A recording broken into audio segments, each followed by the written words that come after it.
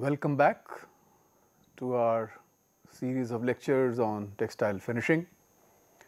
Like last time we said, although we will be correlating various aspects of chemistry of the chemicals and the chemistry of the fibers, but we shall not be mentioning every time, but we will use whenever we need to, and that is an important aspect in any case. Let us look back as to what we have done. We have understood that the N-methylol compounds can be used for producing wrinkle resistant cotton viscose fabrics, that is, these fabrics based on cellulosic material. And some of the agents, the names that have been used, the chemicals that have been used are DMU, DMEU and DMDHEU. I had asked you to look at some other chemicals also. I hope you have had time to look into those chemicals as well. Also, we learned that the reaction with these N-methylol compounds and hydroxyl groups of cellulosic material is an acid catalyzed mechanism via carbonium ion formation. The process which we said is more suitable to finishing, particularly wrinkle resist finishing, is a pad dry cure process. This is an important process and which we believe will always give you a smooth surface. We also learned that the machine that we actually rely on other than a mangle is the stenter, which can control the dimension of the fabric which is being finished. We also try to argue why should we go for a pad dry cure process and not simply a pad cure process, because curing is obviously done at a higher temperature and the drying obviously can take place at this temperature as well. Remember what we said? We said there can be non-uniform treatment, and why? It is because we can have migration of chemicals across the material where there will be tendency to move out along with the water which is being evaporated. That is the rate of evaporation of water, if is very high, which will be sure if the temperature difference is high, that means curing temperature is high, 150 degrees centigrade for example, and the fabric entering is at room temperature, so difference is pretty high. So rate of evaporation will be high, and at that rate of evaporation the chemicals can also move out along with the water. Water will evaporate, but the concentration of chemicals around the surface will be higher than, let us say, in the bulk. You remember we said cross linking should be uniform, and what it means is if we consider as a wrinkle recovery as a finish, this is a change in the bulk property, not a surface property.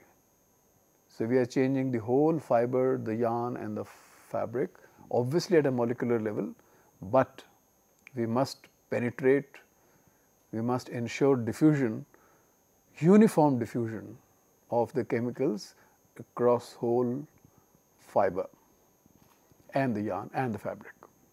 Now, we take this discussion a little further. So, we are preparing a fabric which is wrinkle resistant. There must be some way to measure the performance of this fabric, and this is what we will try to highlight more in this lecture. The performance of these fabrics, sometimes also known as wash and wear fabrics, can be done by measuring crease recovery, bending length, strength, tensile strength, abrasion resistance. The important thing of course for us is crease recovery, because only the motivation for us was basically to improve this recovery properties, by this cross linking. So, that is of course important. We know how to measure. What would be, let us say, the effect of add-on? Add-on, let us say I am using DM, DH, EU. How much, what percentage of this chemical has actually been added on to the fabric? This is an important information which we may like to know. How can this be done? Well, this can be done by taking initial weight of the fabric, if correctly taken, and then after padding, drying, curing, we take the final weight, hoping the reaction is 100%, then we will be able to see how much chemical has been added. You must remember, I hope you remember already, that there is a difference between content and add-on. Okay? If somebody says the chemical is 2% of the weight is a particular chemical in a fabric, then it means 98 plus 2 in 100. But if somebody says 2% is add-on, so what we mean is 100 is the fabric and 2 is the chemical that we have added, right. So, this is how one would be able to understand the difference between the add-on. Let us say we are talking about add-on. If you increase the add-on,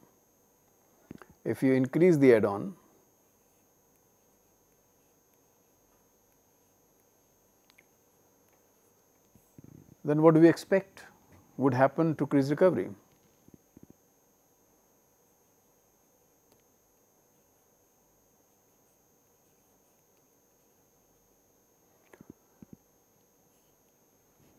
What will happen to crease recovery? Crease recovery should increase, all right. So, let us say in general, if we try to plot the add-on versus crease recovery, you remember how crease recovery is measured? Crease recovery is measured as a recovery angle of warp plus weft, right. So, this should increase. So, generally we believe that will increase, but if you keep on increasing, you cannot, hopefully you may get some kind of saturation value and the rate of increase may be less. But generally we expect that there will be increase. It may or may not be linear over the whole range of add-on, but that is what we will measure. So, how much crease recovery you want will also depend on what kind of a material that you want. If you want very highly durable press type of a material, then we may want to have crease recovery angles more than 300 degrees.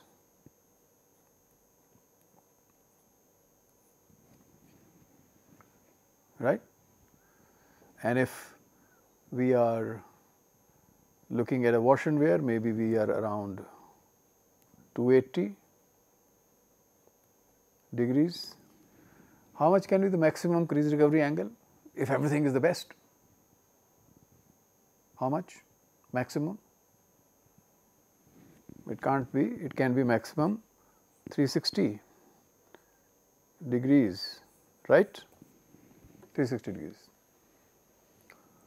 So, when we increase the add-on, that means we have added more chemical by padding process, drying and curing of course, and then you get more crease recovery. Obviously, somebody will limit this. Then this term that we talked about just before, wash and wear, this was the term which was coined in the early days when the grease resistant finishing was thought about. What it meant was, don't worry about anything, take a garment, wear it, wash it, and then without ironing, wear.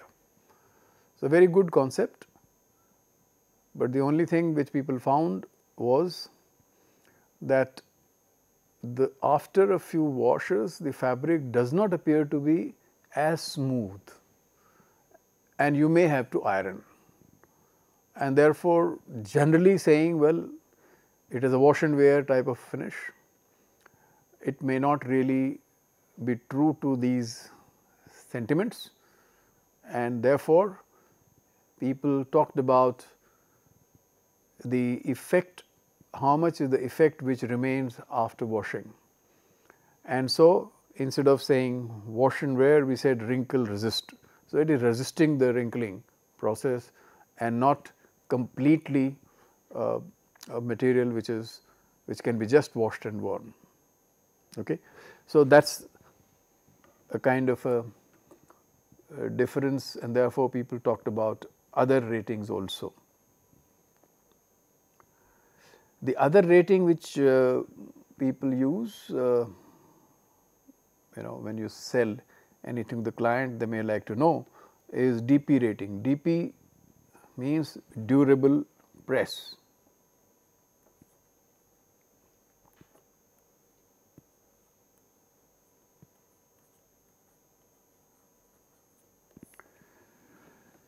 So, what does it have?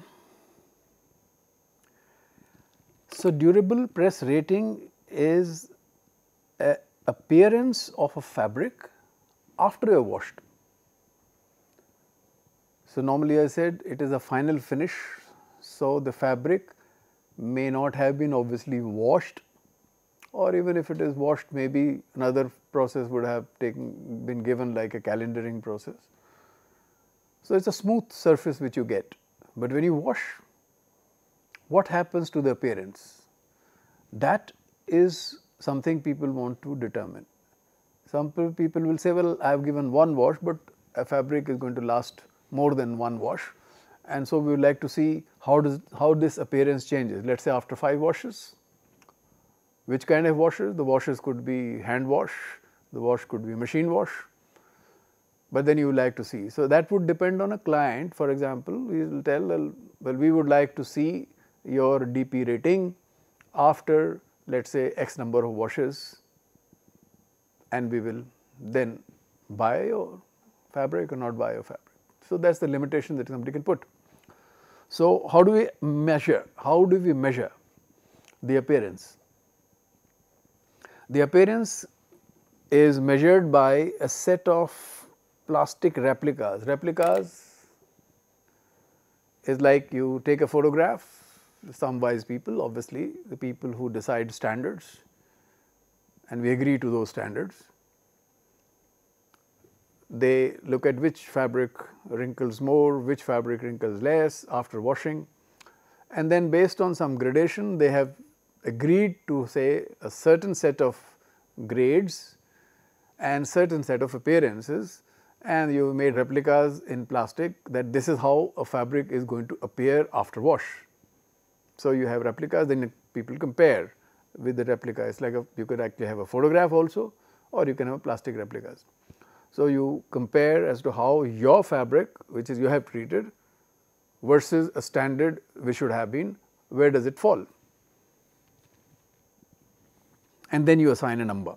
So, these days like you assign a number in wash fastness from 1 to 5. Here also you give a number, numerical value from 1 to 5. 5 being the best and 1 not being the poor. That is how one would look at it. So, various standards organizations like AATCC or ASTM or in Indian situation BIS, all of them have their standards defined as to this is how the replicas are there, this is how the photographs are there, and you compare with them. And of course, they decide on the process as to how and which process must be followed, so that there is some standardization which you can communicate properly with your client. For example, one of the standards is AATCC test method 124.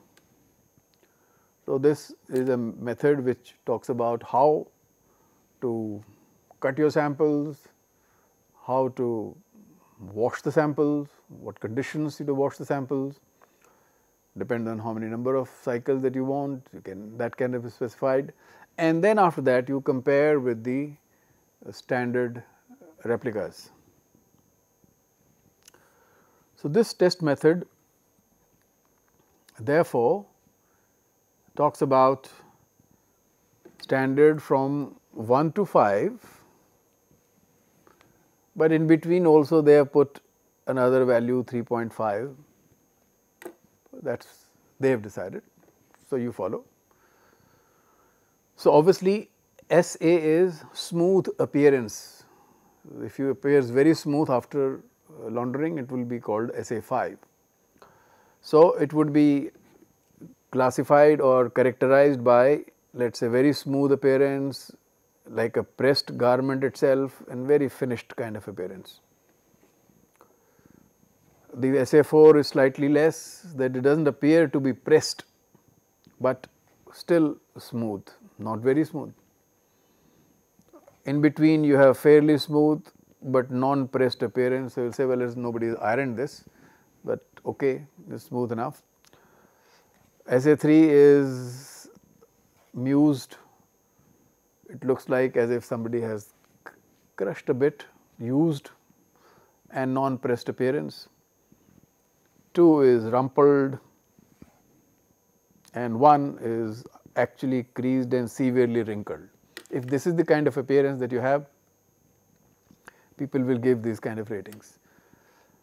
So, this rating can be given after first wash, it can be given after fifth wash, it can be given after 10th wash, based on the requirement of the client also. And so, one can say, well, after so many washes, this is the rating. Some people would obviously be interested to know this, all right. So, this is one way in which one can look at the fabric's performance as far as the wrinkle recovery is concerned. And then what do we do? Is there any other way you can measure? Well, you can measure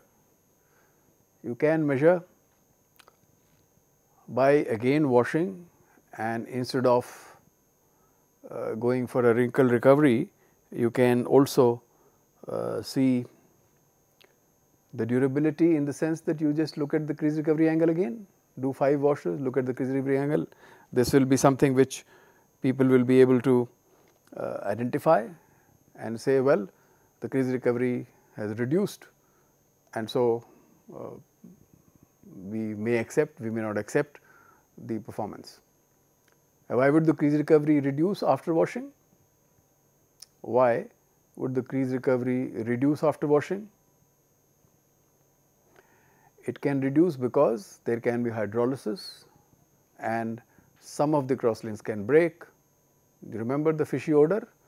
If the fishy odor keeps coming, that means some of the crosslinks are also being broken, and because they are being broken, so the performance can obviously go down.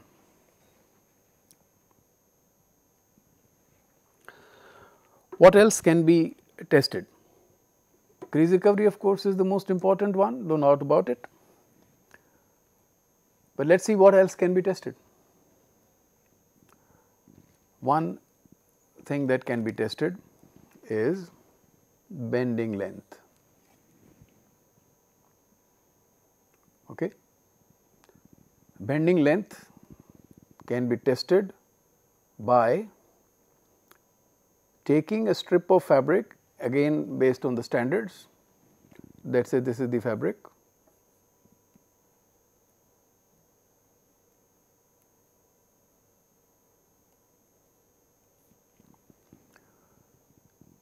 And there is a scale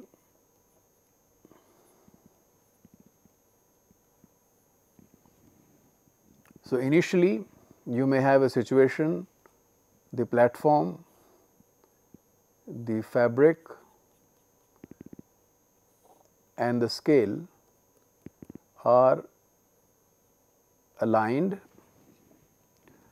and then the combination of, because there is a friction between the two, when you move this out, the fabric also moves out like this. The fabric also moves out like this, and at a defined plane, after some time it may touch as you are moving out. So, when you move this, how much is the length?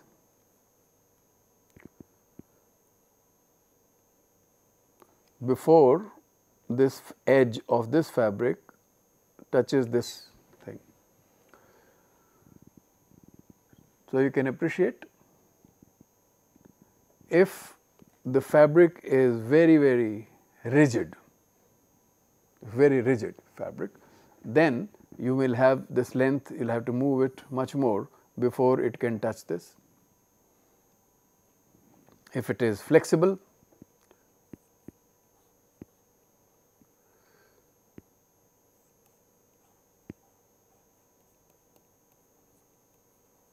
then it can touch maybe here. So, length can be less. So, what it means is, the bending length is a measure of stiffness of any fabric.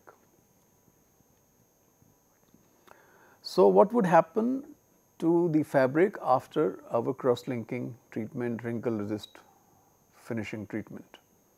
What do you think? The bending length would increase or bending length would decrease? Or you can answer the other way, is it the fabric going to become softer or the fabric is going to become stiffer? What do you think? The fabric is going to become stiff.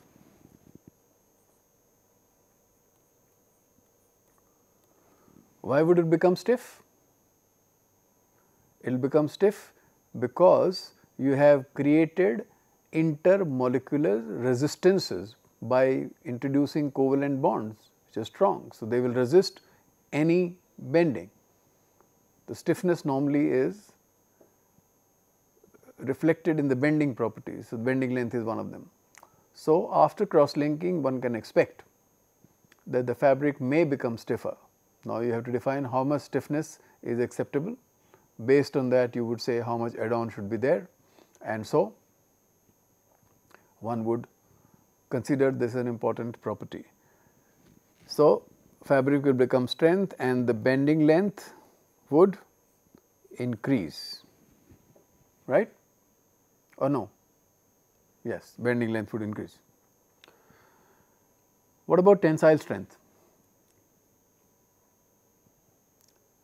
How do we measure tensile strength? Well, you can have some tensile testing equipment which may have jaws. You can grip your fabric in the jaws and then increase the distance till it breaks, and then one can see and measure the tensile strength. The tensile strength of fabric or a tensile strength of a yarn or a fiber, they are measured in different ways which have been already defined. I am sure you would have gone through some procedure to measure the tensile strength of a fabric.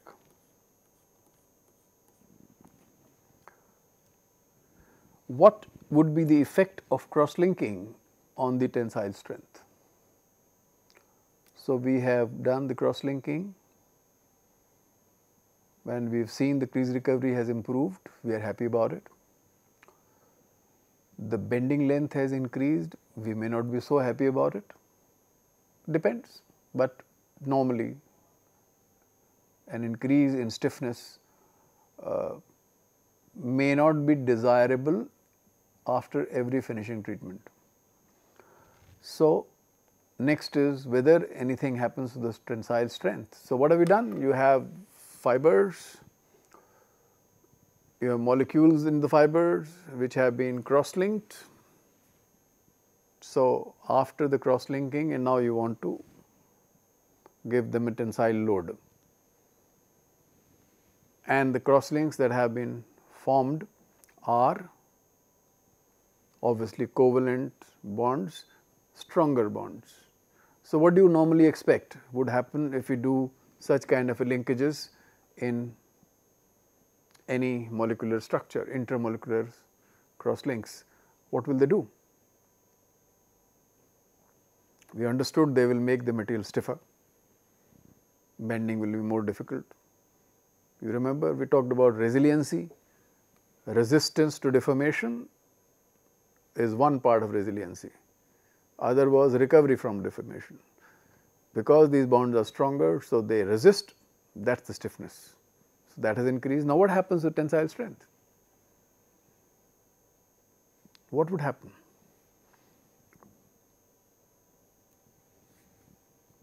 So, before we answer this question, we should also try to find out what type of factors, what conditions actually are being used for processing. One important thing we know is that during curing, we do increase the temperature. We said the temperature could be increased from 120 to 150 or 160 depending upon the reactivity, the GSM of the fabric and the time that you give for completion of reaction. So, curing temperature. So, one, we are obviously interested in completion of a reaction, but during this process the fabric is also being subjected to higher temperature. What effect the temperatures could have? Have you seen any fabric put in an oven for some time and what happens? See the color?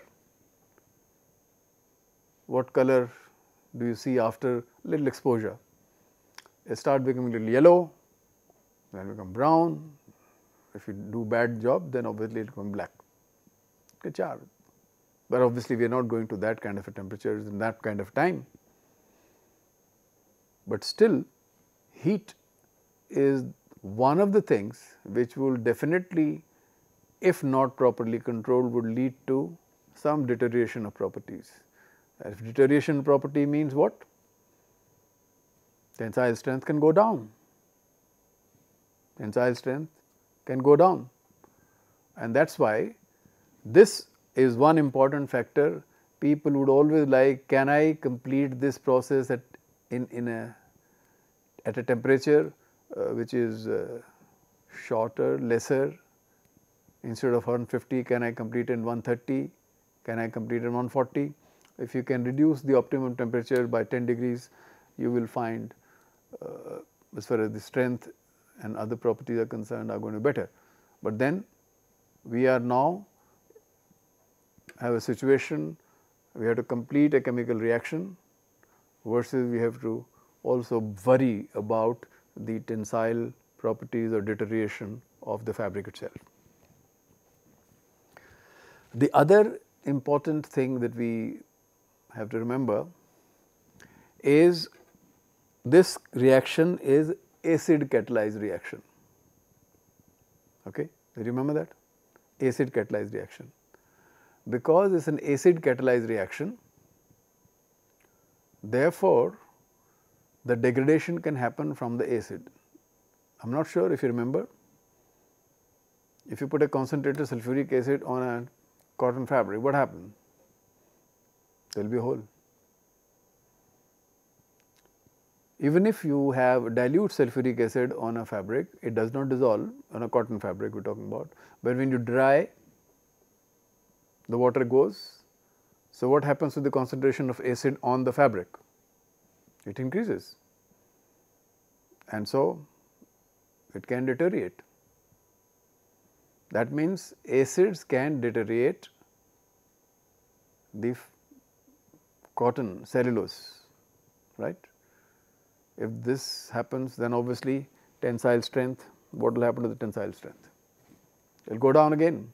So, you have reasons to believe the curing temperature and the acid at that temperature, along with that it is becoming little concentrated, can have a deteriorating effect. So, one would say, well, low temperature or low time, this is how we will optimize.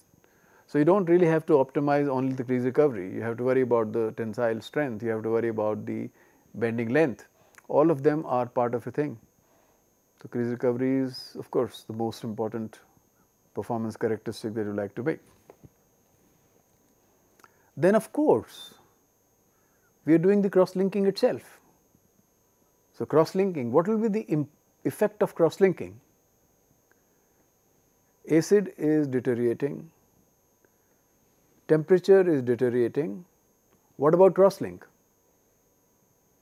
The cross link in general is a common sense said, well, it can make a material stronger, right? You believe so? So, let us see something interesting.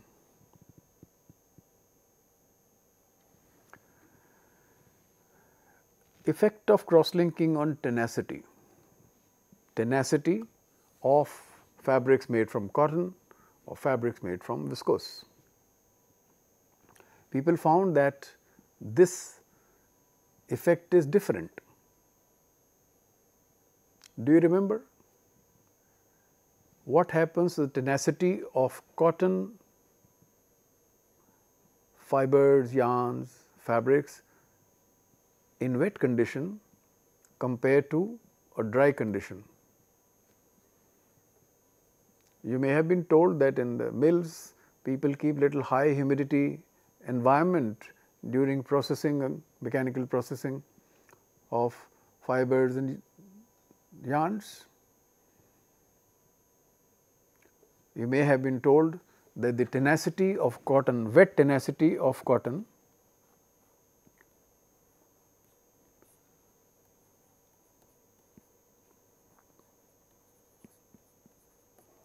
is high or is higher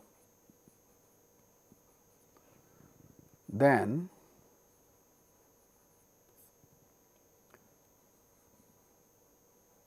dry. The wet strength of cotton is higher. What about viscose?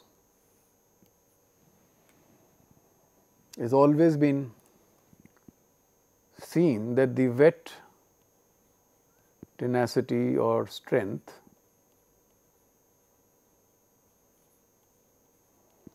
is lower.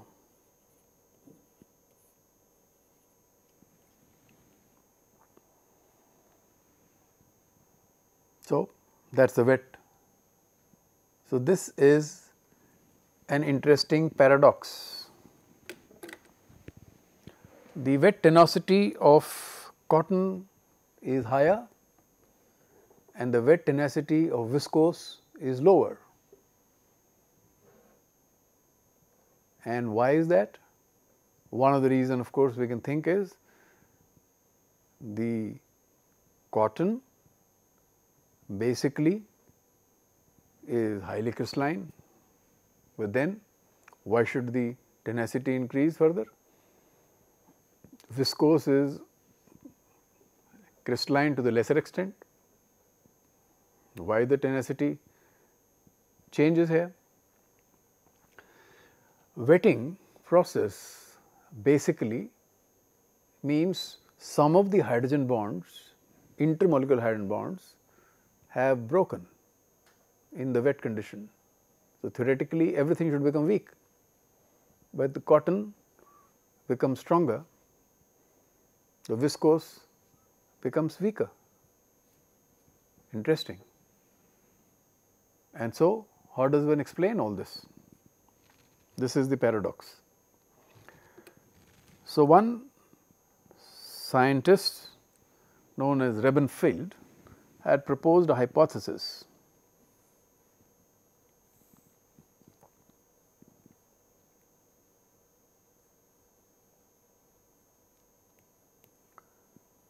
If we plot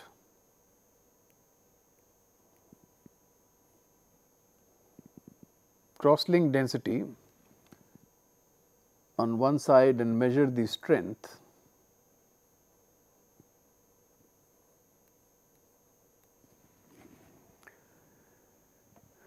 so it does not follow the normal logical sequence, it goes through a maximum.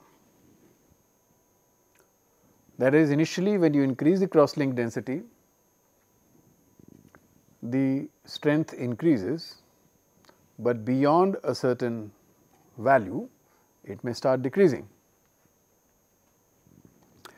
In this term called the cross-link density, any type of, he has assumed any type of intermolecular forces, including hydrogen bonds, including crystalline regions, including covalent crosslinks, everything which does a resistance or offers a resistance to movement of molecules was considered as a cross-link density, not necessarily only covalent, right.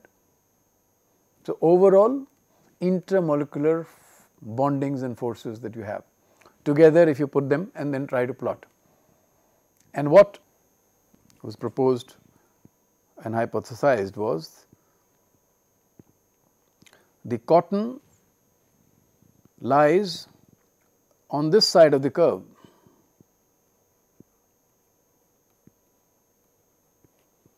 the viscose lies on this side of the curve.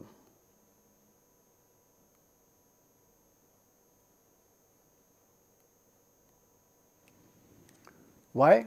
Because I said if we consider intermolecular crystallites which are there, which also resist any movement, are like crosslinks, those are very high in cotton. You remember, it's more than 2/3 of cotton is crystalline versus 35 to 40% crystallinity in viscose, depending upon what you do to it. It's a man-made or a manufactured fiber, so you can manipulate the microstructure. So, what happens if this is true? If this is true, then when you wet,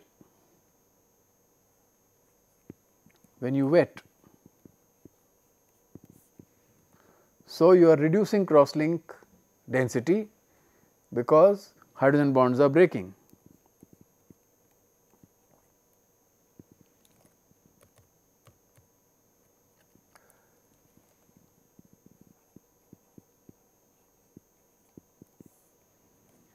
Hydrogen bonds are breaking. Okay.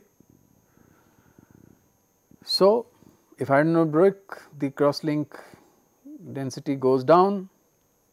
So, according to this curve, viscose strength is going down. In the case of cotton, if wetting takes place, this phenomena will still be true, that hydrogen bonds break. They will break in the case of cotton as well. They will break in the case of cotton as well. So, say because it was lying already on this side with too much of crystallinity already there, and so its strength increases. This is the phenomena people had already seen in mechanical processing. Now, when we introduce more covalent bonds,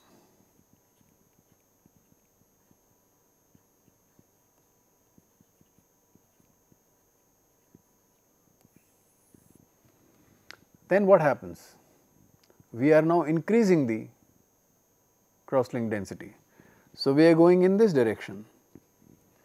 So, one has seen that if you go in this direction, then the cross-link density increases, the tenacity or tensile strength will increase in the case of viscose. Same thing when happens in the case of cotton, the cross-link density increases, but the strength goes down. So, this is the hypothesis proposed by Rebenfield. Because cotton is already highly cross-linked, because of its crystallinity, if you want to break any molecule free, the molecules are going through the crystalline portions, very difficult to remove, break, because you have to then break the molecule. Its resistance is offered. So, that is like a cross-link density. So, this is how we remember, we defined. So, it is already so much crystalline, therefore, putting in more covalent bonds does not really help. Why is that so? It should always help. Important thing is that absolute amorphous system if you have, and if you put cross links, first diffusion can take place better, second uniform distribution of the cross links will be there.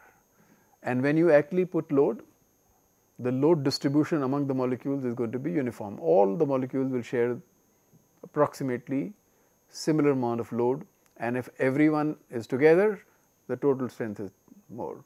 If this happens because of high cross-link density which exists already, high crystallinity which exists already, you may not be able to diffuse the molecule as uniformly as you would have loved to do that, and so there may be some reason for believing that there are non-uniform cross-linking takes place at the molecular level, and when you subject to tensile load, some molecules may have to bear or share more load than the others. If they have approximately similar kind of strength, the ones which bear more load will break first, and once they break, obviously the whole chain starts. So, this is the reason why the cross-linking itself in some cases can reduce the strength. So, you have the tensile strength reduces or increases after application. This question obviously is answered, would reduce. For sure,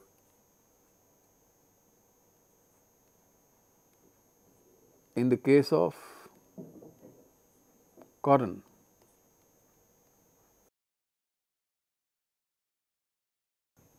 right, because there can be losses due to heat, there can be losses due to acid, and of course, cross-linking itself. In the case of viscose,